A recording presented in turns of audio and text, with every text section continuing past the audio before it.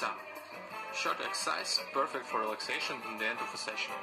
The participants stand in a circle, turned by 90 degrees so they can look at the backs of their neighbors, grab the shoulders of the person in front and follow the instructions of an animator. The instructions are the following. Knead the dough with the tip of your fingers as you were squeezing a ball with the inside of your hands. Smooth on some tomato paste gently with the palm of your hands. Sprinkle on cheese with the tip of your fingers. Add ingredients of choice, pineapples, ham, olives and much more with the tip of your thumbs on your partner's back. Put the pizza in the oven.